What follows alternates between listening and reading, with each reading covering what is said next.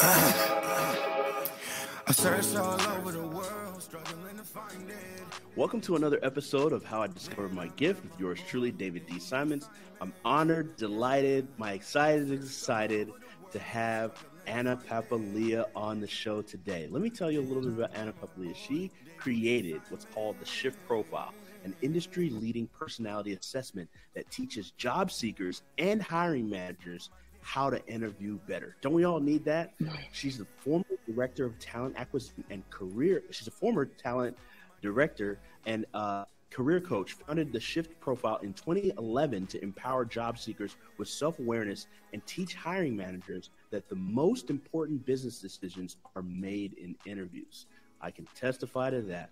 A personal development keynote speaker, her inspiring talks teach empowerment and confidence through actionable tips and stories from her career on both sides of the interview table. Her thought leadership is sought after. She has personally worked with over 5,000 clients and conducted hundreds of corporate training sessions. So that's the official bio, but let me just tell you from my friendship with Anna Papalia and knowing of Anna Papalia. So we got a chance to meet, I want to say about a year or so ago, and she had this desire to really build up her social media presence. And she told me something about herself, that whenever she gets into something, she goes all the way in.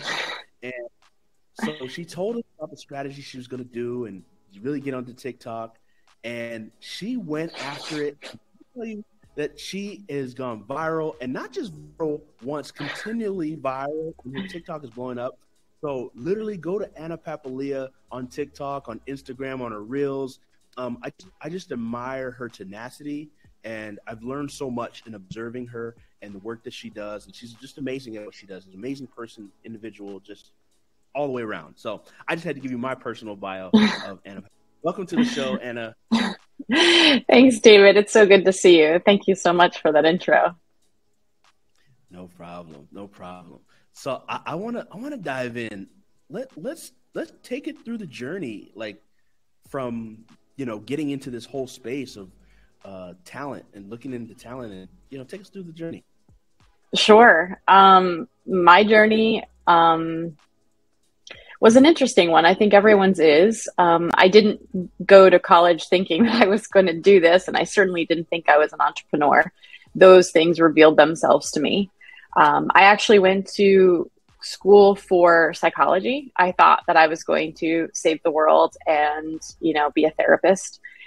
And I got my first internship in behavioral health, and I realized very quickly that it wasn't for me. And I got my second internship at a corporate HR department, and I thought, I like this. This environment is a better feel for me. And I really look at my career and the way I develop my own gifts like breadcrumbs that I sort of follow throughout my life. And I really I was first in an HR generalist position, which I was not good at all. I had to do paperwork, which I'm terrible at. I have no attention to detail. And I thought maybe I had made the wrong choice. And a couple months into it, the corporate recruiter put a bunch of resumes on my desk and said, I'm overwhelmed. Can you help me phone screen these candidates? And I didn't know the first thing about that. And I was like, yeah, sure. You guys are going to pay me to talk to people? Absolutely. I'll do that. And I loved it. It was love at first sight. I was really good at it. It was a great combination and intersection of my interest in psychology and my interest in HR and just making a good fit. I was like a detective going into the world, and this is what we need, go find it. And I knew kind of immediately that if I wanted to get really good at recruiting, I needed to go and work for recruiters and learn how to do it. So I found a boutique recruiting firm in Center City, Philadelphia, and we recruited for accounting and finance professionals. I was there for about 2 years, and they taught me everything. These guys were burnt out CPAs who had started their own recruiting firm. And they taught me everything: how to cold call, how to, mine a database, how to persuade people. I learned what great candidates did, how they came across in the interview process. I learned everything. And it was 100% commission based. So I had to hustle, and I had to call, and I had to be on the phone. And then I was very successful at that, and I really liked it. And I loved learning more my craft that I was falling in love with, which was recruiting. And then I was recruited into an organization to become their internal recruiter. So as an external recruiter, you work for a bunch of companies, and then I got recruited to work for a company. And I was ready for that because I really missed partnering with like the internal hiring managers. Because when you're an external recruiter, you're just kind of like this mercenary. But when you're an internal recruiter, you partner with people, you get to know the organization. And I worked for a company that used to be part of Commerce Bank called Commerce Insurance Services. And they were just spinning out to be their own company, which is now Connor Strong, owned by George Norcross, if you're familiar in this area. And I didn't know this at the time, but, in looking back on my career, it was really showing me how to build a new company. It was tapping into these entrepreneurial tendencies I didn't even know I had. And I was there for a while. I got promoted twice. And ultimately, I ended there as a director of talent acquisition, where I was responsible for hiring everyone, partnering with all the executives. By the time I left, I had hired over 80% of the employees there. And I loved my job. I loved the company. I loved my bosses. I loved everything about it. But there was this calling, this deep yearning. It was like, I could literally have stayed there for the next 30 years. A lot of people that I worked with are still there. But I just felt a calling to do something much bigger than myself. And I quit my job without a job lined up. I walked into the president's office and I said, I have a dream. And if I don't do it now, I'm going to regret it for the rest of my life. I don't have kids yet. I have some money in the bank. I just have this weird calling that I need to teach people how to interview better, which doesn't exist really in the world. And I didn't have a business plan. I literally just had this intuition. And I remember leaving his office and thinking, what did I just do? What did I just do? And I took a couple months off and collected myself. And then Temple University was my first client. They called me. I had previously hired all of our interns and built an intern program that I filled from their wonderful risk management department that's really the best in the country. And the dean called me and said, you know what the students are doing right and wrong. We hear you're starting a consulting company teaching people how to interview. Come and do it here. And I did. I built a curriculum and I taught juniors and seniors at the Fox School of Business how to interview. And for the first 5 years of my business, I was consulting with large companies to teach hiring managers, to teach executives, and then also teach students. And it was like getting a PhD in interviewing. I had been doing it as a position of power as a recruiter and a director of talent on the HR side. So I had the credibility and the clout. And now I was doing it as a coach on the other side of the table. And now I was seeing how candidates did it. And I shifted my perspective and I had a light bulb moment. After 5 or 6 years of coaching and interviewing people, coaching people to interview, I realized we don't all do this the same way. And the way that we give people interviewing advice doesn't work. And how do I fix this? So I collected about 1.5 years worth of data at Temple University, and I discovered interview styles. We have love languages and Myers-Briggs and DISC and all these tools, but there's no tool to teach people how to interview. So I developed it, I rewrote it, I iterated it. And then in fall 2017, my first class back after summer, I had literally spent the summer writing the shift profile and making it perfect. I had all of my students take the personality assessment and reveal their interview style. And I'll never forget that moment. I was standing in front of the class. It's a vulnerable place to be. Everyone's opening their shift profiles. And I'm thinking, this is a real test. I had already tested on 200 people, but God only knows what the students were going to say. And they opened it and they all said, this is amazing. How did you do this? This is how I am in an interview. And that's when I knew I nailed that moment in coaching. To coach someone well, to lead someone well, you have to know who they are first. And that's what was missing in interview prep, is that you have to diagnose someone before you can give them the cure. And that was the beginning for me. So for about the next 1.5 years, I perfected it even more. I launched a website into the world. And then COVID happened. And I had all this research and all this data. And I was just starting to build momentum in my company. And then all of a sudden, like everyone, I just was here with a lot of time on my hands. And I thought, well, I've always wanted to write a book about all of this. Now's as good a time as any. and I had so much time on my hands, but I also had two small kids at home because preschool was closed. So I wrote a book during nap times and when everyone was in bed, and like stolen moments when the kids were at the playground. I wrote this book, and I wrote all about it. And then I got to a point where I was like, well, I don't know what to do with a book. So I got some great advice from you and other people to build my social media platform to attract an audience. And that's what I started doing just about a year ago. And we're just now in my modern history. And that's where I have gotten. And at this point, as of today, I almost have 1 million followers on Facebook. 850 something. Yeah. At this rate, I'll be hitting 1 million by next week or the week after. So it's been an incredible journey. And I'm happy to dive into any aspects of that, but that's kind of the high level, my career path and how I got where I am now. Amazing. Thank you so much for breaking that journey down. In our discussions, you've shared there were some key moments where you realized the need for tools such as the Shift Profile. Can you expound on that? I think it was a personal moment, and there's also others as a hiring manager that kind of inspired the whole tool. Yeah, there were two moments. The first moment was right as I was leaving Connor Strong as a director of talent. I remember a specific day, and I talk about this. I did a Disrupt HR talk, which is kind of like a TED talk.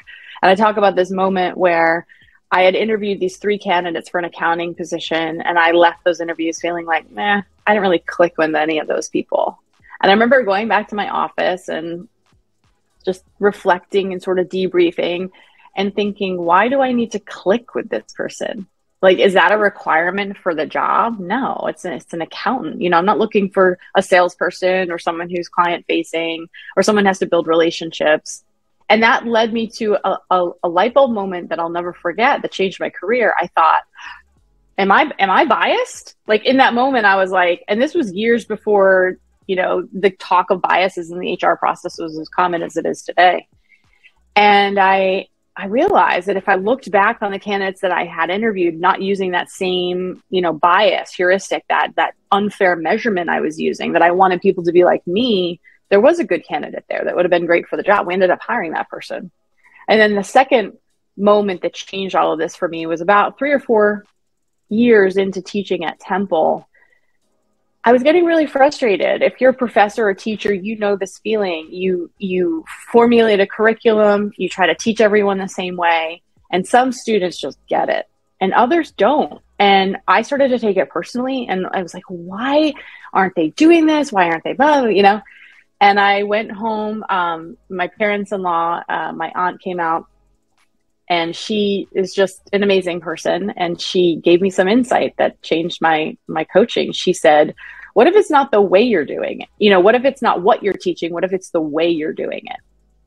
And I thought, what if these students have a different style?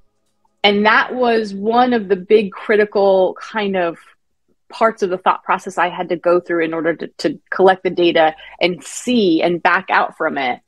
And to be honest with you, there are so many times that I probably coached people wrong because they were highly introverted, and we do that in the interview process. We tell people, because in our society, we prefer extroverts in interviews. So we tell people, open up, be this thing. And that's really bad advice. Can you imagine in your life if someone's basically telling you, don't be yourself, pretend to be something you're not, and memorize answers? Like, that's just terrible advice.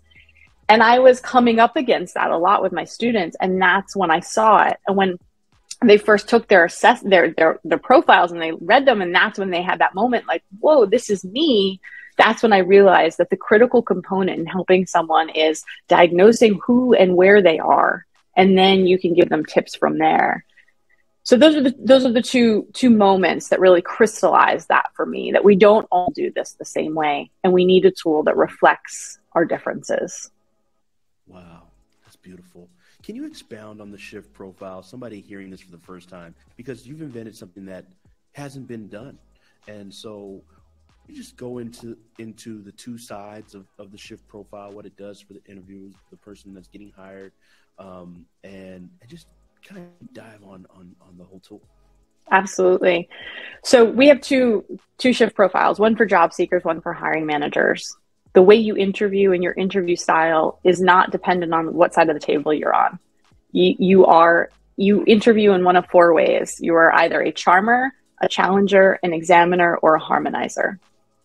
Now, anyone can go on my website and take the interview style assessment. It's 20 questions. It's going to tell you what your interview style is.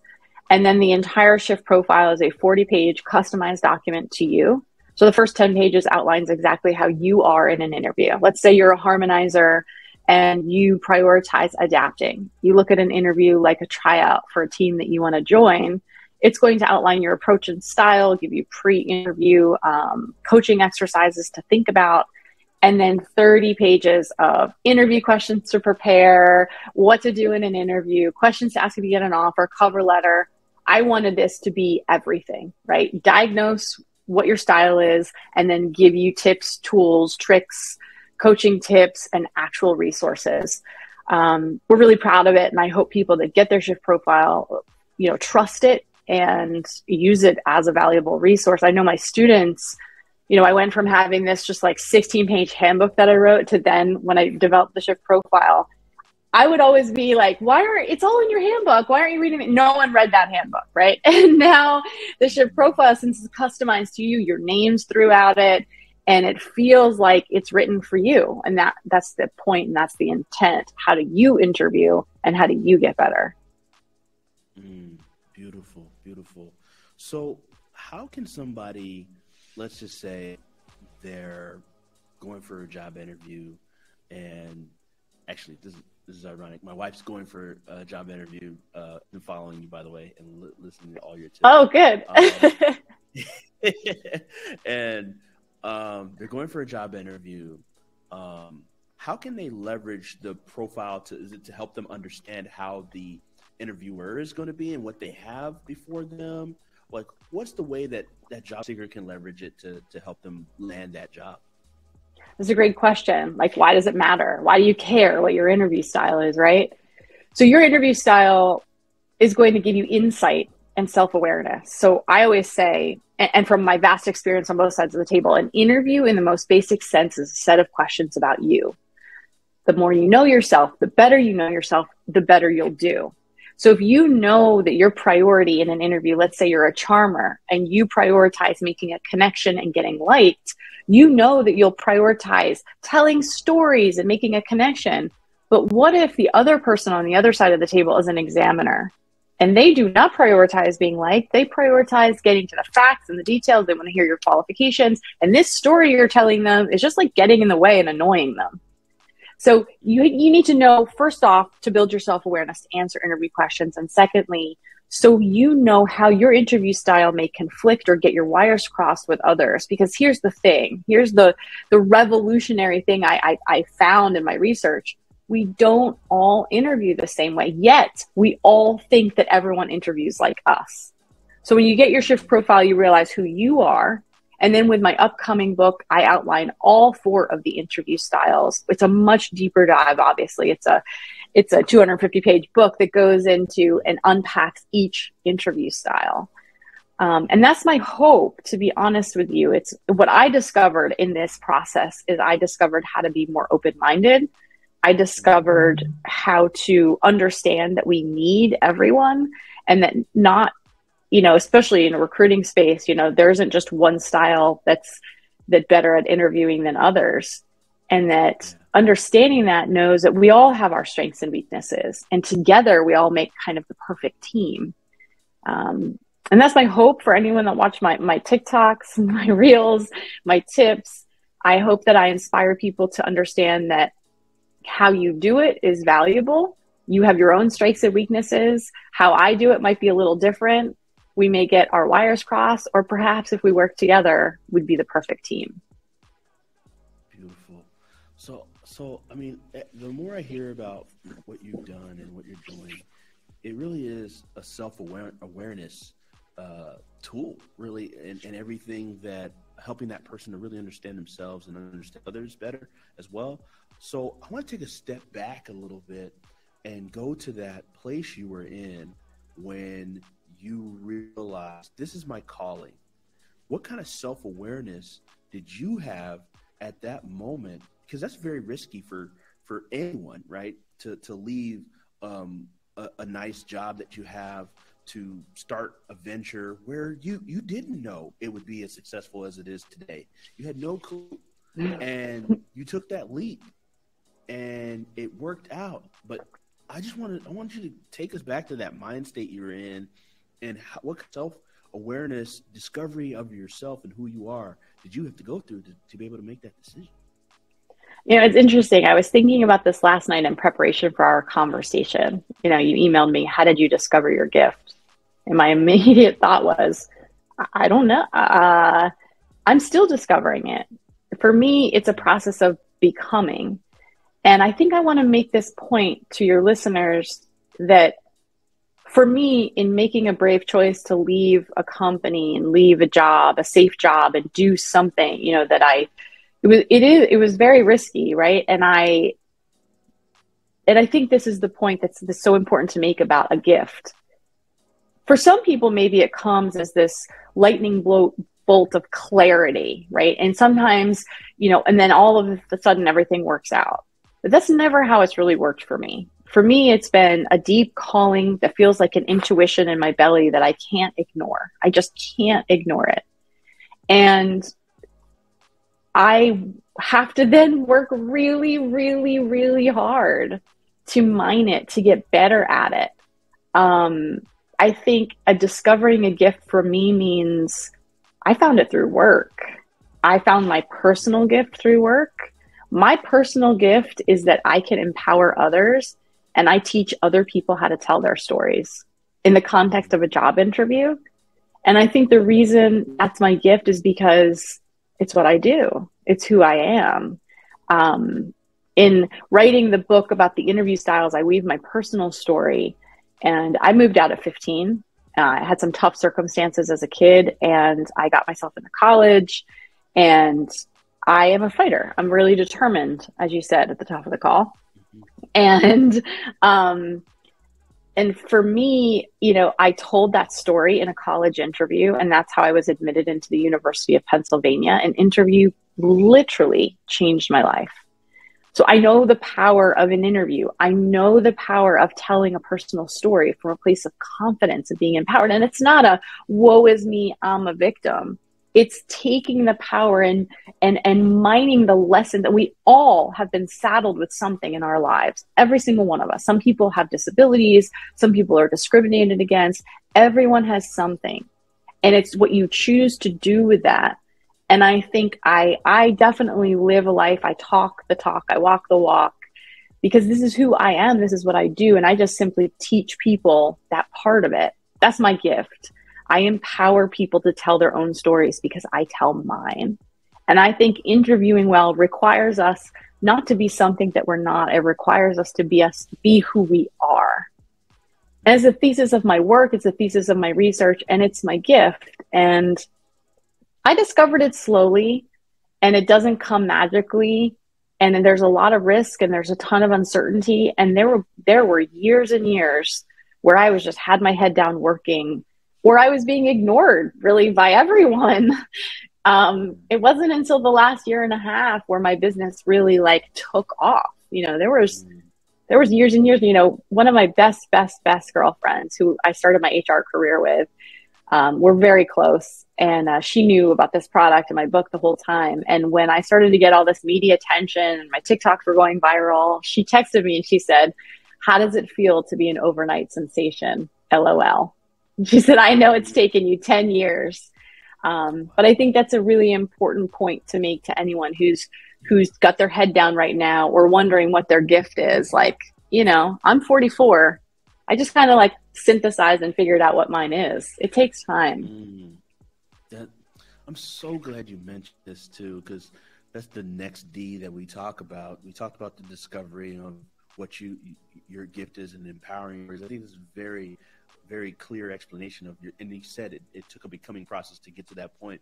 The next D, which you're kind of already talking about, is development, right? And this is the stuff that's done in the dark. Nobody sees all the tears, the pain, the blood, the sweat, the sweat equity that you put into a vision, or the work that you had to do on yourself. Because one, you're following a calling.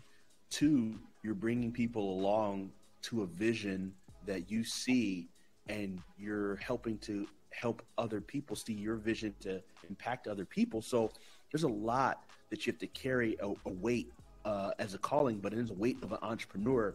And then bringing people into that vision, also there's livelihoods on the other line of that as well. So if you could just speak to the development you've had to do as a person, as an entrepreneur, as a leader, as a professional, what has gone into your development?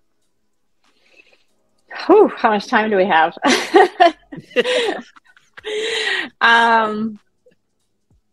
Who I am today, boy, oh boy, is it so different than what I was when I left my corporate job.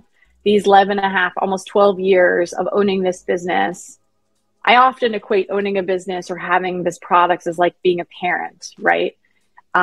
It has changed me immeasurably.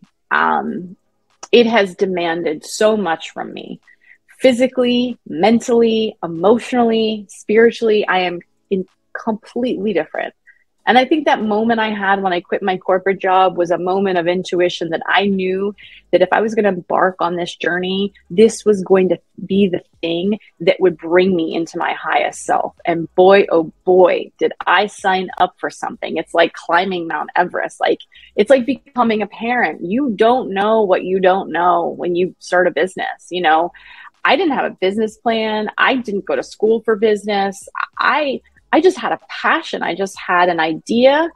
And, you know, I used to work with this consultant who would say, you know, if you work by yourself or own your own business, if you look in the mirror, you double your resources, which is basically how it feels at the beginning. Like I remember I left my corporate job in April and it was tax season. I had to do my taxes. And I thought to myself, okay, where's the accounting department? And I was like looking around my home office and I'm like, oh, that's me.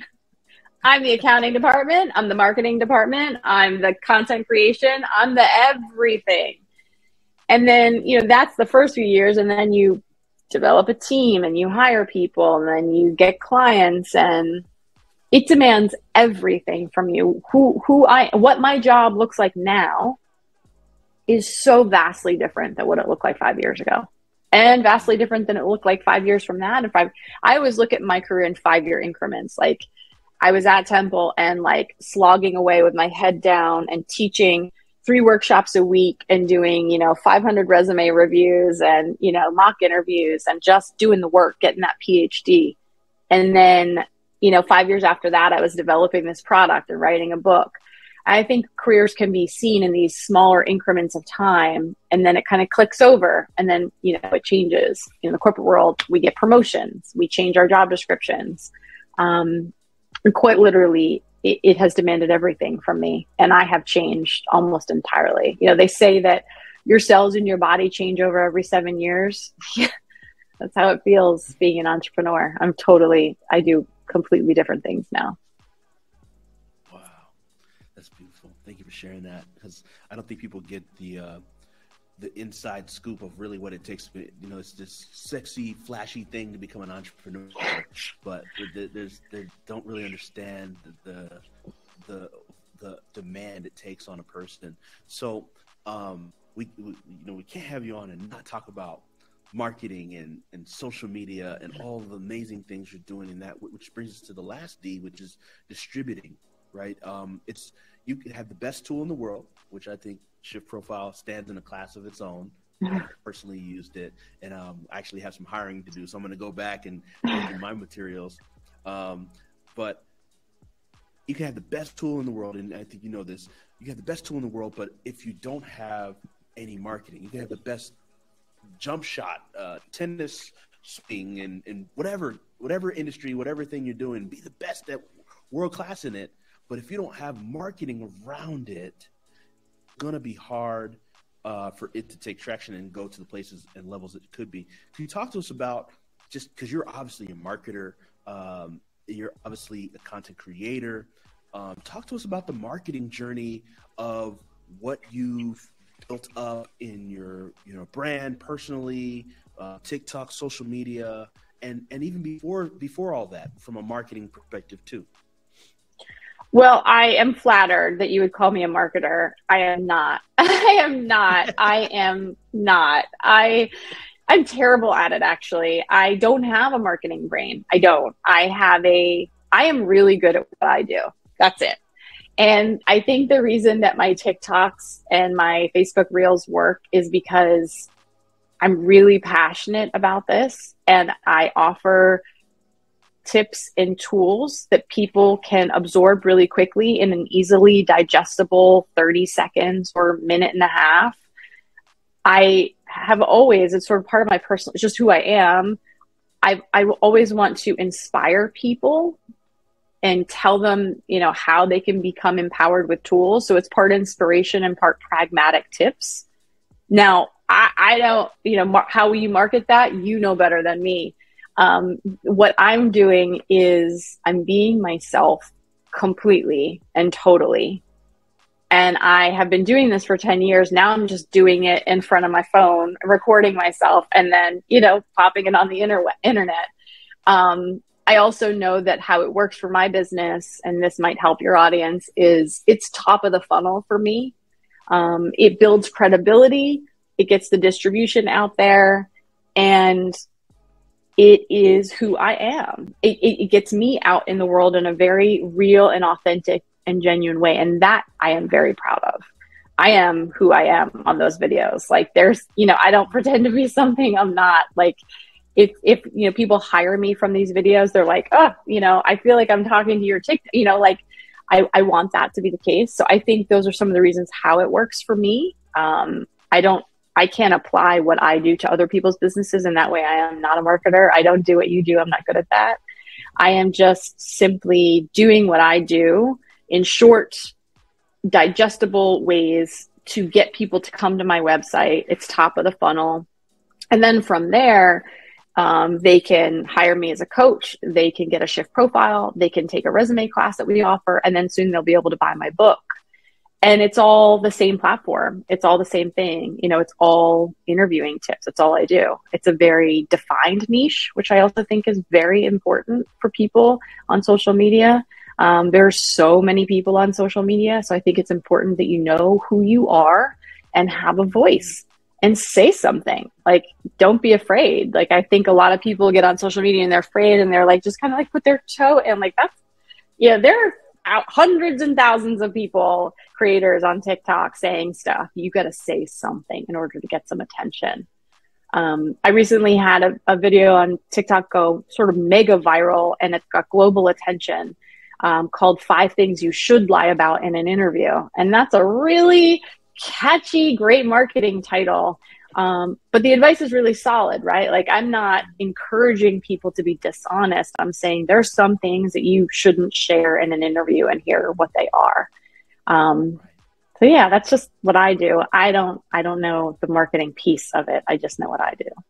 You're doing a great job at it. That video, as I checked as of today, is like 4.1 million views on TikTok, and I'm sure it's on that on Instagram and other platforms. So, but I think what we take from what you've shared, Anna, is being authentic, right? That's what it boils down to. People are attracted to authenticity. The large brands like a Rihanna has Fenty Beauty is built off authenticity. So I think that's something that our listeners can take away is, hey, you might be scared to jump on TikTok, Instagram, all these platforms, but being authentic. And you said another word.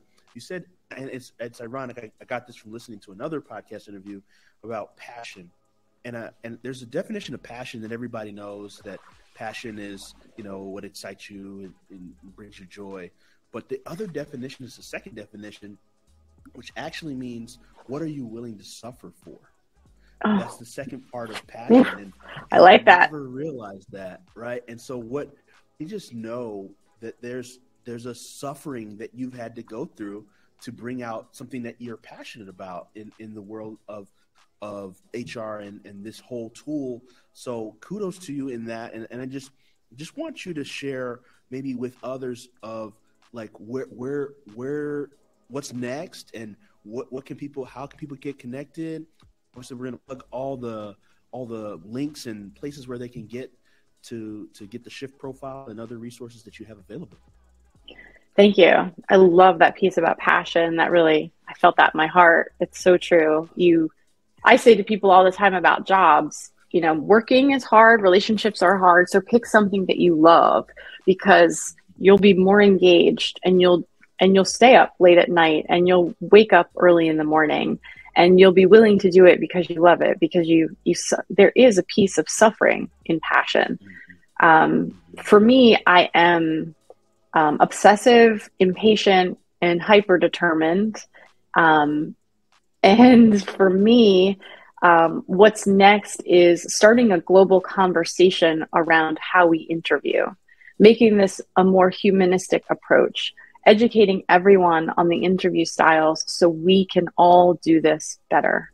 I want hiring managers to make better hires. I want us to, bend the arc of these corporate cultures and structures to the arc of justice where they should be, and make our cultures reflect, our company cultures reflect that of all of society. I want people to hire based on skills and need, not based on just because they like someone. For me, the next 5 years looks like getting this word out on a massive scale so people feel validated, recognized, and appreciated in the interview process. And that is not how people feel right now in the interview process, both hiring managers and job seekers. And I'm doing something different in my book that's coming out. I'm writing to both job seekers and hiring managers.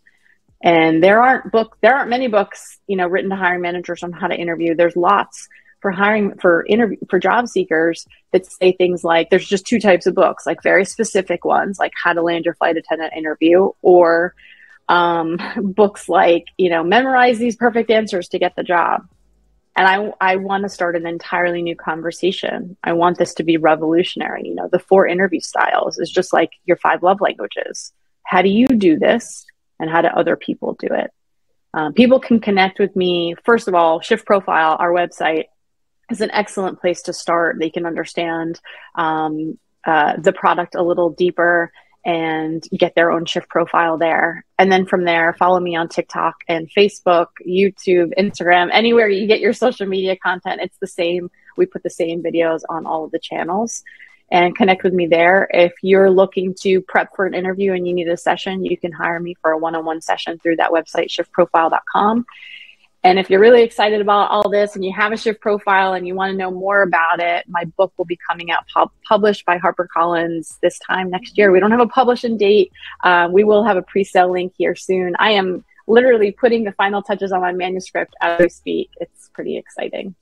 Oh, that is so awesome. Congrats on that. Definitely, we'll make sure to as the book comes out, let us know. We're going to continue to push that when the book comes out. But definitely we'll make sure to plug the link for people. A question we always ask listeners, interviews, is what's the difference between one's gift and one's purpose, Anna? What's the difference between one's gift and one's purpose? I can't speak for anyone else, but I know for me, there is no difference. It's totally intertwined. I feel as though I've been given this gift to fulfill my purpose. I feel as though I have this gift. I feel as though all of the experiences in my life have created me and built and given me these skills and experiences to be this perfect combination of things that my gift requires of me. And, and this is how I fulfill my, like I said before, being my highest self, my highest calling. How do I become the best version of myself? It's by mining these lessons and childhood trauma and all the things that happened to me. And it's by understanding I have this great innate skill and gift. I'm really good at interviewing on both sides of the table.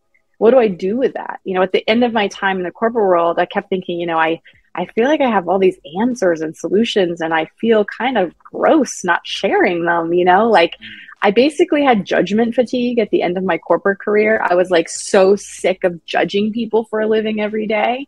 I wanted to get on the other side of the table. And I so often, in my corporate career, I was like making someone an offer on the phone, and they would just accept the first offer. They didn't negotiate. And I just wanted to jump through the phone and be like, what are you doing? Always negotiate. Or I would get, thousands of resumes, and I would spend time with candidates, like telling them what they needed to change and how they needed to update their resume. And, my old coworker would hear me all the time, and she'd be like, I can't believe you spend so much time helping that person with their resume. I'm like, well, who else is going to? And that was part of my passion in coming out of the corporate world. I was just so sick and tired of like having all this knowledge and no one helping these people and no one doing this. And I live by the mantra, be the change you wish to see in the world. And I looked around, I was like, no one is doing that. No one's teaching people how to interview. My hiring managers have never been trained. These job seekers are unprepared. I'm sitting here with all the answers. If I don't do something, I wouldn't be able to sleep at night. That's my passion in combination with my gift. And clearly I'm very passionate. You'll never meet anyone that's more passionate about interviewing than me. I think that's required no matter what you do. I mean, you could do anything, right? Marketing. It doesn't matter. Be the best lawyer you are in a very specialized niche. If you're passionate about it, or you find something that you just love so much, model trains, I don't know, whatever it is, that's what's going to make you successful. I really believe that and showing up every day and making tough choices. Those are the things that make me successful, and the combination of my gifts and my passion and my purpose. That's how it intersects for me. Beautifully stated. Anna, is there anything I didn't ask you about that you feel listeners should hear? Could be on the job seeker side, could be on the hiring, and it could just be general listeners to hear. Anything that is on your heart that people should hear? I think that this was a lovely and thorough conversation. I think it's important that people understand, in discovering a gift or in interviewing better, we often avoid failure. We avoid uncertainty because it feels scary. And I hope one of the messages your listeners get from my story is that every single time I made a change in my life, I stepped into complete uncertainty. There was nothing there, that there was no net, and you have to do that. And interviewing feels like that as well, right? Often we avoid the things that are going to give us our best lessons. The great saying, the cave that you fear to enter holds the treasure that you seek. We fear putting ourselves out for a promotion or looking for a new job. And we're worried about failure. We're worried about being embarrassed. We're worried about being ashamed. And I'll tell you one thing from my personal life. I've failed so many times. I've made so many mistakes. And every single time I come out of it thinking, wow, I'm braver, I'm smarter, I'm wiser, all because of that failure. I learn more, and I think we all do, from our failures than we do our successes. But it's very weird that we try to avoid failure all the time. We try to put it out there. We try to limit and take less risks, when risks and failure are the very thing that you need to learn what you're made of and to get you where you need to go. And I hope everyone sees that. And I think ultimately, when you've decided you're fed up and you want a new job, or something has clicked for you, that's a big part of it. You have to be sick and tired of something before you take a risk into the unknown. But as you get older, it's easier to take some of those risks, I think, if you start to learn that. If you look back on your own life and ask yourself, what did I learn from my successes? Probably this much. You learn 2 or 3 things. What did I learn when I failed? Whew, man, I learned so much when I failed. So much. Wow. That's good. Wow. You tied that with a bow beautifully. Anna, just thank you so much for all you do and the example you're living for all of us to follow in pursuing our purpose, pursuing our gifts, pursuing our talents. And I'm rooting for you. I'm excited for you. And thank you so much for being on the show. Truly, truly an honor. And I know listeners are going to be blessed by this episode. Well, I have to just say at the last moment here that I want to thank you for being one of those people in my journey who helped me you see there's always people along the way that like say something that gets your attention. And we met about my marketing needs and social media. And you said to me, you should really check out TikTok. You should, video format is like the future for people that do what you do. And your way was just so helpful. And there was that moment, and you were that person that helped me, that guided me in that moment where I had been resisting doing this thing. Just like I just said, I had been resisting going into the cave that held the treasure that I sought. And I want to thank you publicly for being that person, for just guiding me just a little bit. I think that's an important part of this as well. If you want to discover your gifts and give back, you have to pay attention to the signs that you get, to the people that are there along your journey.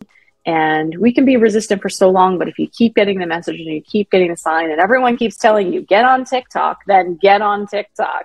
So you were one of those people, and you really got my attention, to be honest with you. You were the one that clicked it for me, and I appreciate that. So humble, so honored by those kind words. And you do the work though, right? Most people don't do it, and you've done the work, you put in the work. And so that's what's going to happen when you that's the difference. You could do the work. It's all fine and good when someone says, oh yeah, get on TikTok, and then you start making 3 to 5 videos a day and you get low views, and then you get mean comments. And to keep going through that and have perseverance and be determined and know that, like, if I keep doing this, because I do know one thing for sure, if you do something every single day, you will be successful. It's almost guaranteed. But if you just kind of put your toe in, you don't really do it, and you only do it for a couple weeks, of course it's not going to be successful. Of course it's not. You got to keep going. You got to dive in. Thank you so much for having me. Oh, thank you. Like your word, obsess. You got to obsess about it. You got to be, I love it. Well, thank you so much, Anna. This is an amazing interview. Learned so much personally. I know the listeners are going to be blessed by it too. I hope so. Wonderful. It was so good to see and talk with you. And I hope you're well.